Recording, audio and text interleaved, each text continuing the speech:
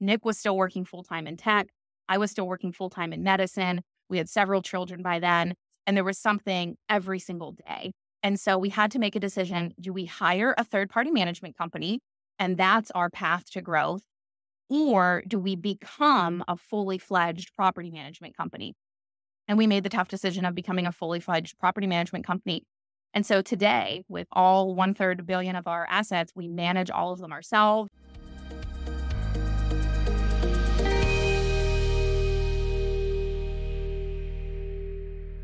This is your daily real estate syndication show. I'm your host, Whitney Sewell. Our guest today, she's going to bring a lot of information to you in a very short period of time. I feel like they have a very different business model, which I'm loving learning more about. I had her husband on just a couple of months ago. His name is Nick, but her name is Elaine. And it's Elaine Stageberg, and they are a couple that's doing some big stuff. But her background is she was a psychiatrist. She's the owner of Black Swan Real Estate. They own and manage portfolio of just over $300 million in assets under management. And her and her husband, through real estate, they reached financial freedom in their 30s. They founded Black Swan, and Black Swan has delivered exceptional returns, hundreds of investors. But they have a very, I don't want to give it away, but they have a very different model for operating these deals than we've typically maybe ever heard on the show. Even after 1,700 or so interviews, it's a very different model. But I'm enjoying learning more about their model and their focus on the investors, their focus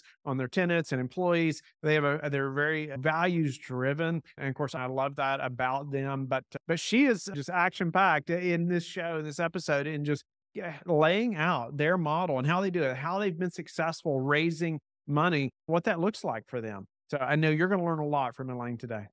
Keep hearing in our industry right now that people are struggling to raise money. Well, our guest today has had a lot of success raising lots of capital, and they actually have a different business model, or a unique model, I'll say, that I'm looking forward to hearing more about. We heard her husband just probably 2 or 3 months ago and enjoyed the conversation and just their heart to give back as well as a part of their business. And so I'm excited about this interview. Elaine, welcome to the show. Thank you so much for having me. I'm excited to be here. Yeah, Elaine, let's jump right in. Give the listeners a little bit about your background. We heard from Nick not too long ago. And so who are you? Let's jump into this business model and how y'all have been successful raising money and what was tied into today's climate of trying to raise money as well. Yeah, absolutely. So I'm Dr. Elaine Stageberg. I'm a psychiatrist by training, and I'm married to Nick, who, as you mentioned, recorded a show a little while ago. He's a technologist by training. We've been married for about 12 years. We have 4 kiddos. And along the way, we were real estate investors, started doing single family homes. We've always had a BRRRR business model. So we've been able to take one bucket of money, buy something, do a renovation, put a renter into it, do a cash out refi, take that same bucket of money, rinse and repeat over and over and over. Along the way, we grew and grew and grew. And now we both run Black Swan Real Estate, which is a real estate private equity firm based in Rochester, Minnesota and Tacoma, Washington. We've about $1/3 billion in assets under management, all long-term residential real estate, ranging from single-family homes to large apartment buildings, and get the good fortune to share the benefits of real estate investing and the financial prosperity that it's brought to our family with other families now. Yeah, that's awesome. You all have grown, you said $1/3 billion in really just a few years. Give us a couple steps that you all took that were crucial to making that happen. Yeah, absolutely. Because it doesn't just materialize out of thin air, right? And Not typically. right. And the thing that comes to mind is like, don't compare someone else's end to your middle, right? So if you're listening and you're growing your business or something and thinking, how can I get there? That's so far, it's so impossibly far away. Like, it takes a lot of time, right? It takes a lot of effort. In the early years, it was Nick and I doing renovations ourselves, painting things, laying flooring, just being very hands-on with our assets and allowing us to do. And then along the way, Nick became a real estate agent, and that allowed us to create a third-party property management company. That was a big pivotal moment in our growth. And then Nick stepped back from his career in technology to run our company full-time. And then I stepped back from my career in medicine to run our company full-time. And all along the way, we were doing projects with our own capital and then managing properties for others. And then we started doing some joint ventures. And then we created a private equity fund. And today we only manage what we own. And so we're very deeply vertically integrated. there was never a grand plan like 10 years ago to have the company that we have today. The plan was always to get ourselves to financial freedom. Nick and I both struggled with poverty as children and knew that we wanted something very different in our own marriage and with our own children. And then we were very fortunate that we got there rather quickly. We got there in about 5 or 6 years. And that was really the inflection point where we had to ask ourselves, we really like investing in real estate, and we could continue to invest in real estate simply to grow our own wealth, to kind of run up the score, but that's kind of not very fun. We could take this skill set that we have and help other families get to financial freedom through real estate investing. And so that was really the big pivot when we moved into our joint ventures and then eventually our private equity firm. Yeah. Wow. So, and maybe let's talk about that for just a moment. As far as you all started with the third party or with third party management, right? Or you all started on No, third? we always managed our own. Oh, you always managed your own. Okay. Mhm. Okay. I misunderstood there. So looking back, are you glad you all started with managing your own properties? I am, yeah. So our very first property was the home that I lived in before we got married. And so it was kind of like a property on training wheels, right? We never acquired it specifically to turn it into an investment property. The opportunity just presented itself because Nick also owned a home. So we moved in to his home when we got married. And because I had lived there, it was literally like a mile away from our home. We thought, "Yeah, we can just manage this ourselves." And I'm so grateful for that because that then led to the company that we have today, where we saw how important operations are. We saw how critical, even like the minor things, like really good lighting on your marketing photos so that you can get the most amount of phone calls, so that you can get the most amount of leads, so that you have the least amount of vacancy, so that you can place a high quality resident that's going to take good care of the property. Like all of these pieces all go together. And because we were always right in the thick of it, we knew how important that was. And when we got to probably about 15 or 20 properties, that was what, like, as I mentioned, one of the major inflection points where we no longer could manage those properties completely by ourselves. Nick was still working full time in tech. I was still working full time in medicine. We had several children by then, and there was something every single day. And so we had to make a decision. Do we hire a third party management company? And that's our path to growth. Or do we become a fully fledged property management company? And we made the tough decision of becoming a fully fledged property management company. And so today, with all 1/3 billion of our assets, we manage all of them ourselves. We're deep in the operations. We do lawn and snow and maintenance and cleaning and leasing and everything that goes into managing those buildings.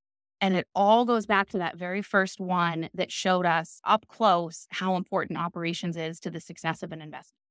Yeah, no doubt about it. The operations piece, like the asset management piece, right? I mean, it's just crucial for all your investors and just your property thriving. But I've just recently, it's an interesting conversation. Just recently, I've heard like both sides of this coin, right? Really, a mentor, a friend of mine who has many thousands and thousands and thousands of units recently got out of the management. They had their own management arm too. And they just said, hey, you know what? For the amount of revenue that this generates, it's such a small percentage of their overall income.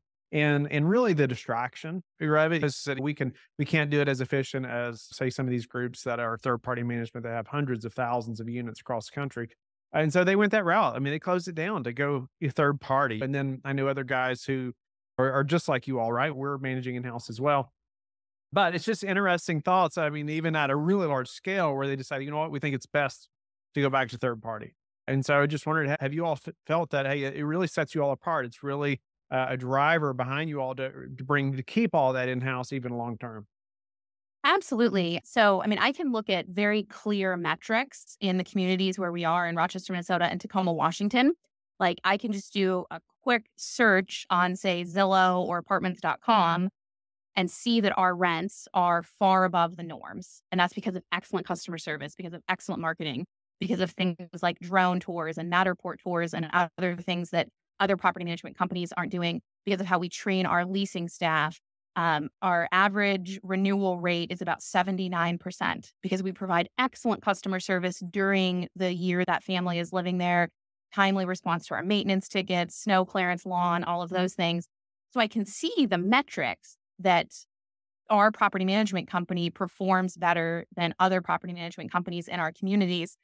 The thing that caught my ear there is that the group that, and I have no idea who you're talking about, but just a little bit of data that I heard there The group with a large number of units that decided that property management isn't profitable, and so they stopped it. Well, that's 100% true.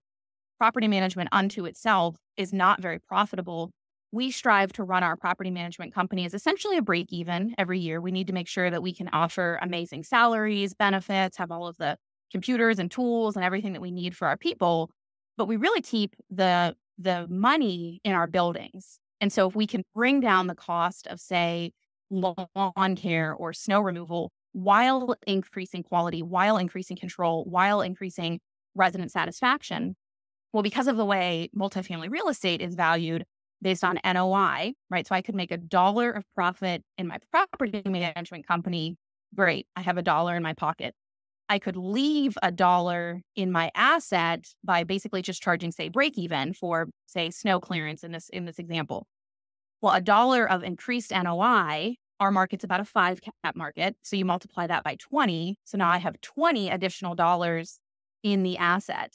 And so property management has never been a major profit center for us. As I said, we strive to run it basically break even.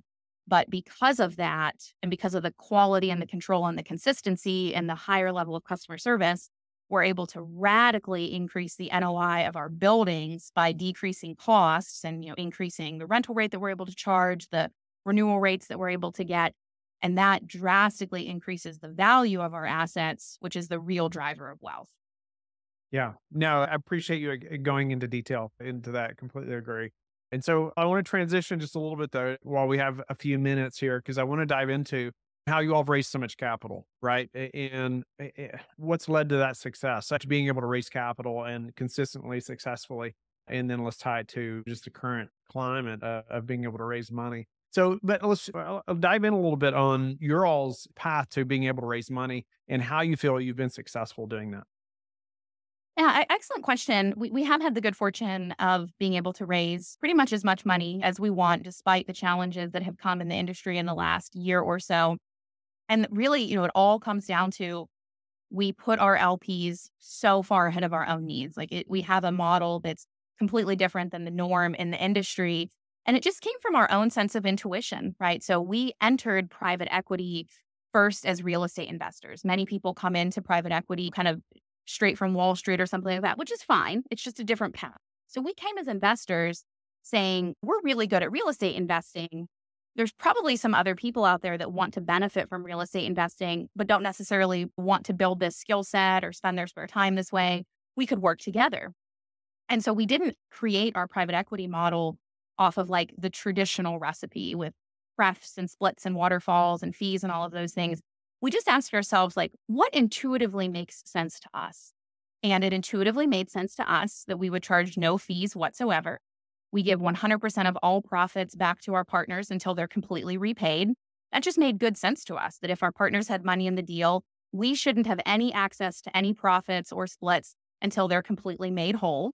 And then after that, we keep the property because we have a BRRRR business model. So we all have $0 left in that deal. And then it's a 50-50 split indefinitely in that infinite rate of return period. And again, that just made very intuitive sense to us that as we were growing our own real estate portfolio, we never sold anything. We always did a BRRRR business model to harvest that equity, keep that cash flowing property and the debt pay down and the appreciation that's coming from that property, buy the next one and the next one and the next one. And then all of a sudden you have dozens of income streams coming in and dozens of mortgages being paid down and dozens of properties growing in value and all of the tax advantages that come from that. So our model's it's just very different. And it's very, very pro LP because there's no fees. So we're not taking any profits, right off the table, right at time of acquisition or capital event or disposition. All the profits go back to our partners until they're completely repaid. So it's an incredibly safe model.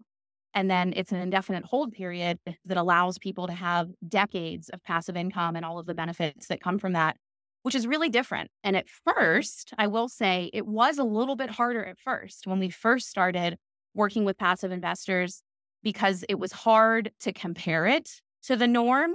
And there were a lot of conversations of, well, what's your waterfall? Well, there is no waterfall. You don't have a capital event fee? Nope, not that one either. You don't have an acquisition fee? Nope, not that one either. So it took a while. But then once investors started to understand it And particularly through, all this talk of recession and investors are maybe a little more cautious right now, they see how safe it is because it prioritizes their needs so far ahead of our own. Then it just makes capital very easy to raise.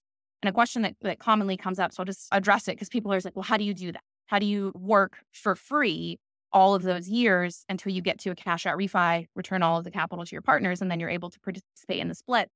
And the answer is very simple. We're financially independent through our own real estate investing. So that's what pays our mortgage and takes care of our kids and puts food on the table, that allows us to put our LPs first so that when we get to where our LPs are completely repaid, then we're in that 50-50 split indefinitely, and everyone's wealth will grow extraordinarily during that time. Yeah. So it's because I was going to say the babies need shoes, right? You Yep. gotta, Nope. they gotta Maybe eat it's too. not. Yep. Yeah. Yep. So, because I know, like you said, a lot of people are going to wonder, wait a minute, how are you all affording to eat, right? For until that happens, right? Until some of those properties reach that level. Is there a time frame that you all have experienced now, or as maybe you're getting some properties to that stage? How long has that typically taken? We advise our investors to plan for 5 years. Historically, it has never taken that long. Historically, it's never taken more than 3 years. The average is probably somewhere around 2.5 years. But I'm just a big, big believer in hopelessly conservative underwriting, hopelessly conservative projections. What I would never want is an investor to think, oh, I have a sophomore in college and I'm going to put some money in this investment, get all of it back in, say, 2 or 3 years, and then put that kid through college. I wouldn't want that to happen. So we tell for people to plan for 5 years, but historically it's never taken that long. And we're laser focused on that day because we don't see any profit whatsoever until our investors are completely repaid. So our incentives are completely aligned. Our investors want their money back so that they can invest in the next thing or do whatever it is that they want to do with that capital. And we want to hit that day because that's the day that we start to get profit. Could you elaborate on how you do distributions a little bit, or the frequency of them, but then how do you know how much to pay out then to investors? Then I was thinking about anything you paid out then, it sounds like in this model would be a return of capital, right? Versus a return on capital. Yep, exactly. So in the first phase, during that period where we're acquiring properties, doing the renovations, and then targeting our cash out refi, during that phase, we make no promises whatsoever about distributions. My goal in my head is to get distributions out starting about 18 months after any given fund opens. And the thought process behind that is it takes about a year to acquire the building, have units open that are available for renovation, do the renovations, do any, landscaping, common area improvements, those sorts of things, move people in at those new rents. It takes about a year for that process to unfold. So at about 18 months, it's likely that we would be able to start distributions. But really in that first period, I encourage people to think of it as our target is the cash out refi. And I don't want to do anything that will jeopardize that cash out refi. So I don't want to do a distribution that slows down our renovation velocity, or do a distribution that gets the liquidity in the bank account low, that the bank is then maybe skittish about that cash out refi. But my plan in my head is about 18 months into any given fund, we'll be able to start distributions. And it would be probably pretty small, like 10% of, say, the original invested amount in about 18 months, 10% that following year. And then in that following year is when we're targeting that cash out refi. And so it would be like 10, 10, 80. And of course, every fund performs very differently. Past performance doesn't guarantee future outcomes.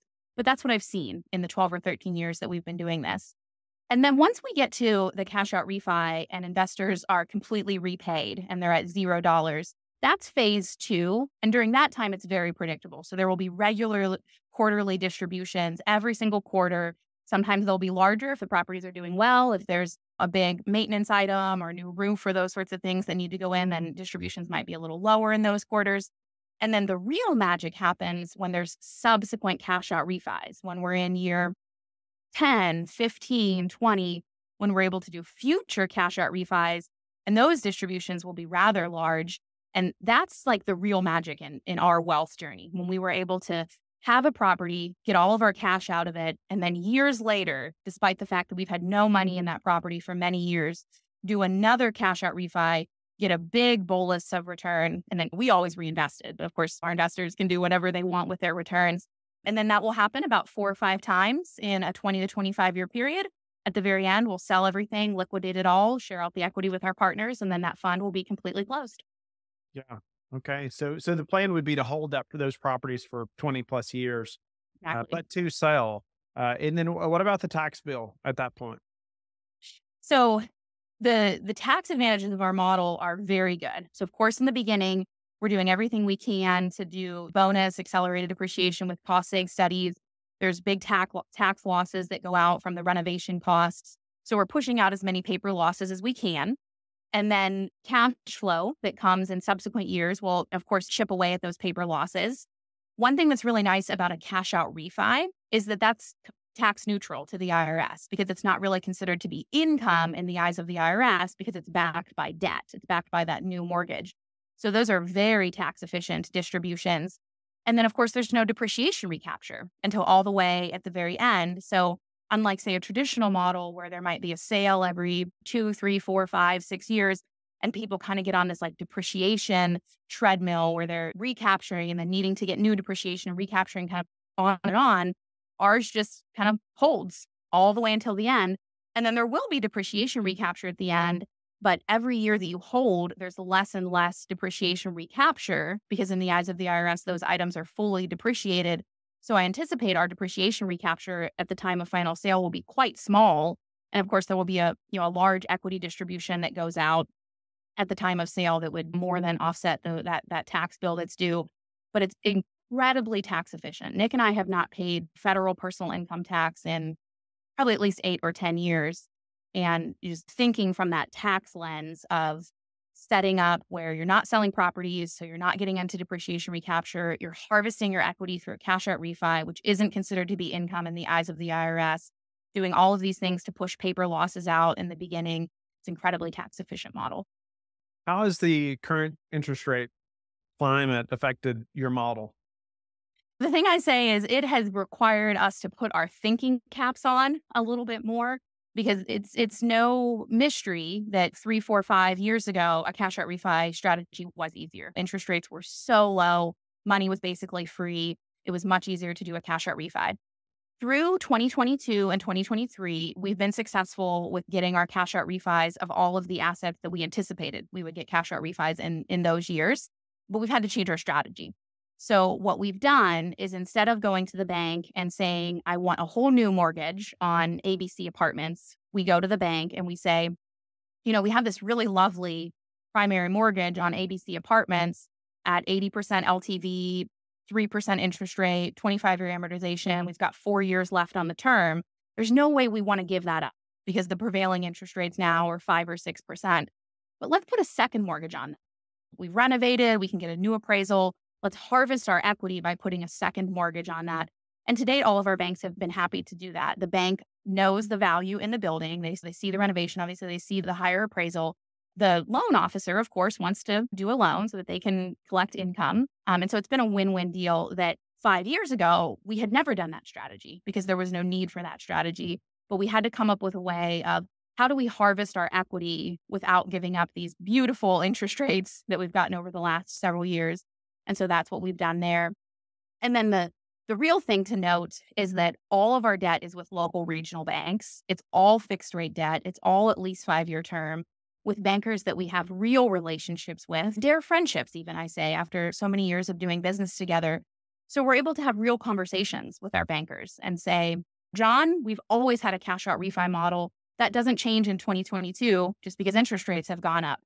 What strategy do we have to have so that we can exercise this business plan despite the fact that the environment has changed?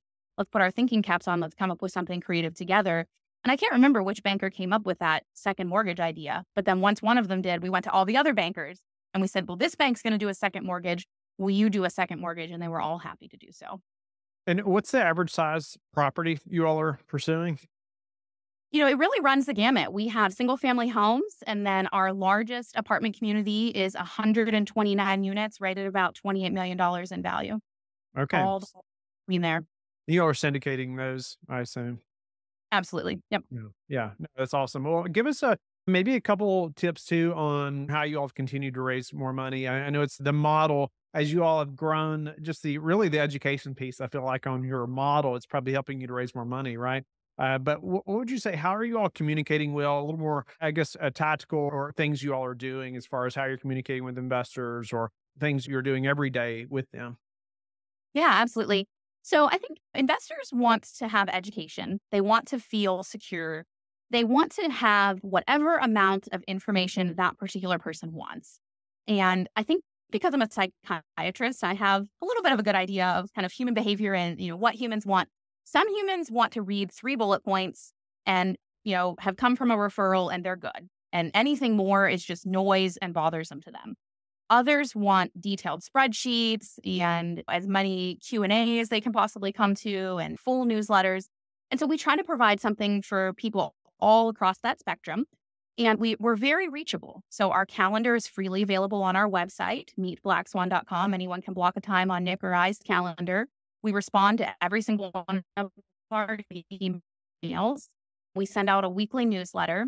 We do a live teaching call once a month. It's called our Community Power Hour, where we just get together with our group. And sometimes we teach on something very timely, like when the Silicon Valley Bank collapse happened, we did something that night about that because I knew people were really scared and worried. And what does all of this mean? Other times we teach about mindset or communication, state of the market, how to do renovations, just anything that we think our community would be interested in. And then we have a live in-person event here in Rochester once a year, and people love that. We kind of, in our mind, we think of it as like the Berkshire Hathaway annual meeting. So people come to Rochester, they do mingling and networking with fellow investors with our team. On Saturday, we do real estate education all day. Saturday night, we have a really nice legacy and goal setting time together, really asking ourselves, like, what is the point of all of this passive income, right? Like most people don't want passive income just so they can log into a bank account and see a big number. They have a reason for that and really eliciting that reason of taking care of parents, taking care of kids, vacations, cutting back at work, whatever it is, it's different for every person, but really eliciting that can be a very powerful experience for someone. And then on Sunday, we go tour the properties. And that is really fun to see something pre-renovation, mid-renovation, post-renovation. What is it like to go through like a leasing encounter? What is it like to go through like a maintenance encounter? A lot of people really describe that as the time when kind of everything clicks for them of not just what Black Swan is all about, but like how is value really created in real estate investing? So just being very open with our people, really having relationships with our investors. Like I'm a very relationship driven person. I think that comes from being a psychiatrist and just all of these things. Like if in my mind, our investors were just names and numbers on a spreadsheet, this would not be interesting. But when I see names and I think, oh, Joan, she's taking care of aging parents with these distributions. Like, I wonder how she's doing. I wonder how mom and dad are doing. I get goosebumps, even just thinking about that that's what makes it so enjoyable for me. And so the thing I would encourage people to think about if you're considering raising capital is follow what's in your own heart. And just because maybe other firms out there are ultra professional and coat and tie and all of these things, like if that's you, like by all means do it. But we've always had more of a conversational sort of peer-to-peer, friend-to-friend, like we're all in this life together. Let's help each other out along the way. And it's not kind of your typical private equity feel, but it attracts the people that want us. And so if you're thinking about raising capital or you're thinking about investing with someone, like find the group that resonates with you or just be your authentic self and the investors will come and they'll be attracted to your energy because it's authentic. Yeah, no, I think it's great advice, and but appreciate just the tactical things too. Even you all meeting all in person and one-on-one Mhm. relationships, and even the calls. You just said a weekly update, I think, as well for The your weekly investors. letter. Yeah, weekly newsletter. Yeah. Yeah, that's. And what about the property specific updates? How often are you all doing this? We do those once a quarter and we Okay. also do those live. And so that's a little bit different in our industry that um, some groups will say they do live Q&A, but they actually have their questions submitted and then they formulate their response and then they go live, which is fine, right? Like everyone does things kind of the way they want to. We are very extemporaneous. Like we just get on calls with our investors and it's just an open Zoom time. And we have a presentation of this is how all the buildings are doing. These are the plans we have coming up. These are the challenges we're experiencing. Teaching about, say, as interest rates are changing, here's our strategy and how it's changing around cash out refis, just anything that like people have the same set of questions, right? And then we just open the floor for questions all the way until the time ends. And I'm not going to lie, at times that is a little anxiety provoking of like, who's going to ask? But we're For an open sure. book. We're an open book and we Yeah. attract investors who are good, loving, caring people. So we don't have jerks in our group that say rude things or ask mean questions or whatever. And I think people see that they can ask us questions and just right in the moment. We're like, we're running this company day in and day out. Like we have the answer, or if we don't, we'll go figure it out. And people see that transparency and that authenticity. And so that makes any of the jitters that comes from a real live Q&A very worth it. Yeah. No, that's awesome. Another quick question before we move to a few final that I want to get to. And you all, I know you run what you call a values driven organization, Mhm. right? And I can relate to that in a big way. But tell us how you implement that and how you all benefited from that, right? From being a values driven organization. I know we have, and it's affected everything that we do, but I'd love to hear from you how you all implement that across the organization. Yeah, absolutely. And it kind of goes back to our roots, right? Like we came into running a private equity firm as real estate investors, as a family that had reached financial independence through real estate investing. And we were building our company and working with other families. And so for us, it was always about something bigger than just the real estate. Like if it was just the real estate, this would have long been boring because the actual real estate is pretty repetitive, right? Like you buy something, you renovate it, you do a cash out refi, you take good care of your residence, you do it over and over and over. So thinking about, well, how can we really make the world a better place to live? What are our real core values? Show up for people, create infinite opportunity, radicalize transparency. We have 7 core values. There's 3 of them. And thinking about how can we live that day in and day out? So like our private equity model is completely different than what's in the typical private equity model because it radicalizes transparency. There aren't all these fees and calculators and prefs and waterfalls and catch-up prefs that really are just, quite frankly, very, very pro GP with all sorts of obfuscation over them. Like, I wish our industry would just say, we're pro GP and that's okay. If you want to participate, there's still a lot of benefits to it, but we're pro GP. And instead, we just radicalize transparency and we have a business plan that like a 5th grader could understand. And leading our people and creating jobs that's more than just about, showing up to work, punching a clock, collecting a paycheck, getting our people to see like we have the privilege of creating housing for people in our community, housing where people feel safe, they enjoy living, they're excited to bring their friends or their parents or their pets home to. It's just such a privilege to get to be kind of at the epicenter of all of this. And then one of the things that we decided several years ago is that there had to be a big giving component. So we created the Stageberg Family Foundation and kind of had this big aha moment that for years people had asked Nick and I to do real estate coaching. And it just was never like really on our hearts. Like to do real estate coaching well is a full-time job. Like to do it really well is a full-time job. And we are much more, we enjoy doing the deal and running the deal and doing the property management. But there's this need kept coming up and phone calls and emails and things. So one day I decided, you know what? We will create this coaching division as part of our family foundation, and we'll basically give it away for free. It's called Single Family at Scale, singlefamilyatscale.com.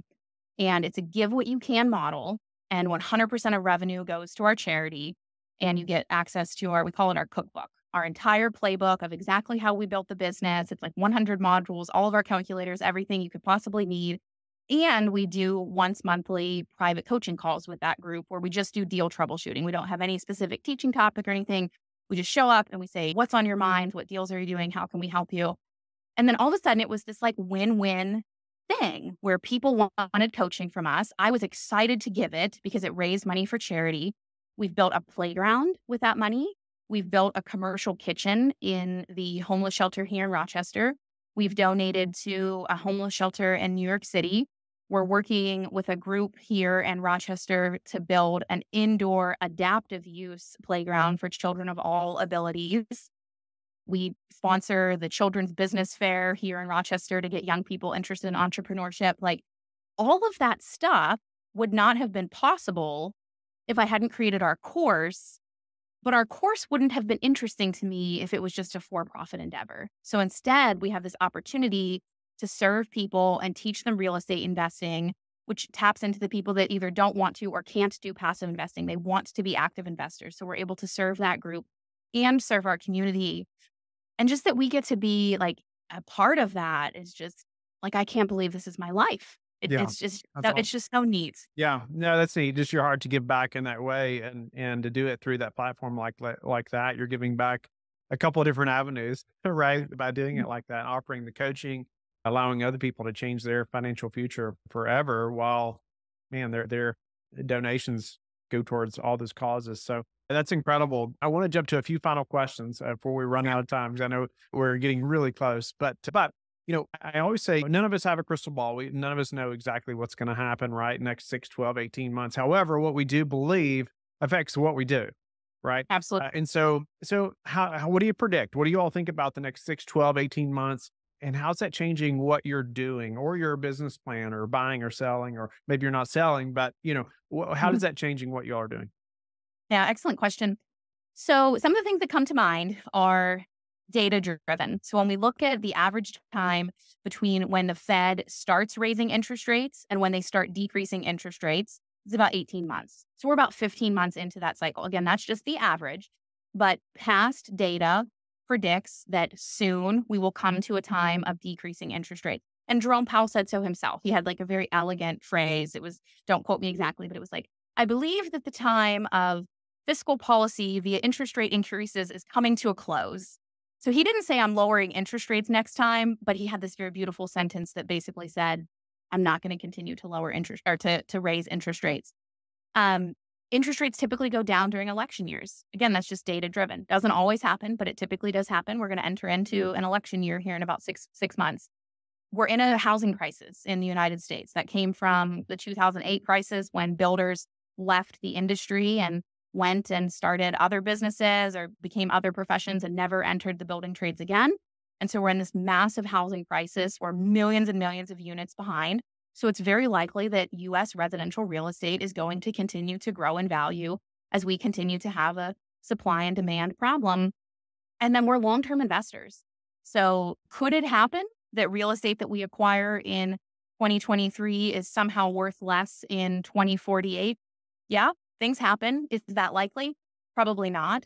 And so because we have such a deep value add plan and then such a long-term hold, the things that happen in any given market have never changed our core business plan, which is to acquire as much real estate as we can, do deep value add, do a cash out refi, manage it very, very well, and just keep repeating and repeating and repeating.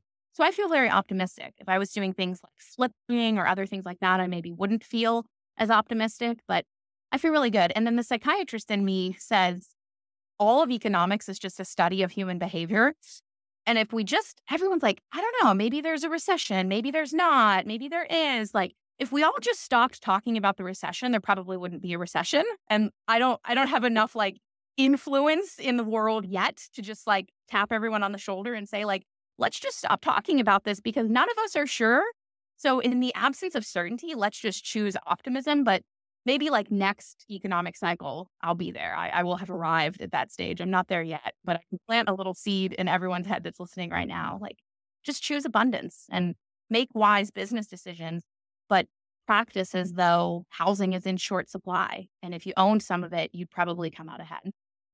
Yeah. No, what are some of the most important metrics that you track? Our chief metric is payback period. Can we acquire something, do a value add plan, and get all of our capital back in about 2.5 to 3 years? If we can get it in that 5-year buy box, we're likely to strike on it. But we want it to be as quickly as possible. So that's the chief metric for acquisitions. For property management, we have what's called our key performance indicator. I recommend anyone that's running a business have a very simple spreadsheet that you and all of your team members can understand. We run it in Google Sheets. It is nothing fancy. There's probably about 50 metrics on there. So it's enough that you can look at it and really understand it in about half an hour. You can't just kind of like look at it and instantly know. You can look at any individual number and instantly know, but you can get a really good sense of the whole business in about half an hour. And it's things like how many units do we have? How many residents do we have? What's our occupancy? How many units do we have in renovation? How many units are coming out of renovation in the next 60 days because that's going to go into vacancy? How many leads have we had in the past week? How many investor dollars do we have committed on our wait list? Which is on and on, basically like different sections of how many maintenance tickets do we have? And we track all of those things so that at any given time, Nick or I can look at that spreadsheet and know exactly how the business is doing. Love that. I'm straight out of POS, straight out of traction. Yeah. I love the detail that that you all can go into and just the knowledge into the business. Yeah, what about any daily habits or that have produced the highest return for you? It's crazy for me to say. The me that was listening 2 or 3 years ago would have been like, "Huh, I feel like he maybe edited in a different woman there at the end." But for the past year, I have made the commitment of being in the gym 5 days a week. And the first 3 months, it was pulling teeth. I mean, every day I made up some excuse of, "I can't, the business is busy, the kids need me, I'm tired, I didn't eat right," like, just whatever, but I just committed. And the thing I would say to someone who's trying to start a habit is the joke I would play with myself is for the first 3 months, all I had to do was go to the gym. I didn't actually have to work out. I just had to go to the gym. And, like, once you're at the gym, like, you're probably not just gonna walk out, right? You're like, "Well, I drove here, like, I'm in my gym clothes, like, I guess I'll just go do something." So if there's something, maybe it's physical activity, like, say to yourself, "I'm gonna do 1 minute every day for the next month." And then your brain will start to say, "You know what? Let's do 10 minutes. Let's find 20. Hey, I bet we could do 30. I really enjoy it when I do weightlifting. I can do 45 minutes." So in the last 3 months, compared to the first 3 months, in the last 3 months of this year, now my brain is like, if I can't get to the gym, what has to change so that I can be in the gym every single day? I do weightlifting. That's something I've never done before. I've always tried to do cardio and I just could not like it. Just no matter what I tried, I just could not enjoy it. And I love weightlifting. And so I found something that brings me joy. And the amount of productivity I get out of maintaining my body and my blood sugar and my energy levels is just staggering. And I just share this because for 10 years, I just believed that it was not possible. And it is. You just have to you just have to commit to it. And like I said, those first 3 months were hard. I had to like beat myself to get my own self into the gym, but then it became a habit. I like how you just minimize the burden of it right at first, to at least get in the habits. Like, just get there. You don't even have to do anything. Yeah. That's I would funny. tell myself as I was driving, I'm like, "Elaine, you just have to walk in the door and then you have full permission to walk out." I'd be talking to my own self. And then when you're in the lobby, you're like, the lady at the front desk is gonna think I'm pretty weird if I just walk away. I guess I'll walk to the locker room. And then when you're in the locker room, you're like, "I guess I'll put my shoes on," right? Like, just have Yeah. fun with yourself. Like, give yourself humor and grace. I always like to ask, you already talked about this a little bit, but very last question is how you like to give back. We have our charity, the Stageberg Family Foundation. The 3 causes that are really on my heart are public places for people to play and children to run around, safe green spaces, entrepreneurial education for young people. Um, the way entrepreneurship has changed my family has just been staggering. Very much like a rich dad, poor dad mentality in our family, and getting those ideas into the hands of young people as much as possible. And then housing for women and children. We're in a housing crisis. There are not enough units. There are not enough safe, habitable units for everyone in the country. So how do we solve that? So those are the three causes that are on my heart, is thinking about how can I chip away at those, right? Like I can't do everything, but I built one playground. And I can't do everything, but we built one kitchen in a homeless shelter. It was a residential home. They just had a 50-year-old residential kitchen. And now they have a full-scale commercial kitchen. So they're able to feed dozens of people every day. Like, just think about what are the causes that are like deeply on your heart, and then how can you contribute, even just a little bit? Because if we all just contribute a little bit, then big things happen. Elaine, it's been a pleasure to meet you and have you on the show, just like it was your husband. I enjoy learning more about your all's business model and just your dedication to transparency and how you're caring for your investors and your tenants and your employees and all these things. And just, how you all have implemented that values driven thought just into your organization, right? And just how you've just been so dedicated to that. So grateful for that, your desire to give back as well. Thank you for sharing just many details about how you all operate your business. I think we can all learn so much from you all. How can the listeners get in touch with you and learn more about you?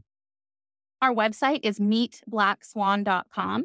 Meetblackswan.com. It has our calendars, our newsletter, our Facebook community, our track record, our portfolio. Basically, everything you'd want to know is right there at meetblackswan.com. And then if you just want to book a call on my calendar and discuss something or talk about investing, I always make myself available for that as well. Thank you for being with us again today. I hope that you have learned a lot from the show. Don't forget to like and subscribe. I hope you're telling your friends about the Real Estate Syndication Show and how they can also build wealth in real estate. You can also go to lifebridgecapital.com and start investing today.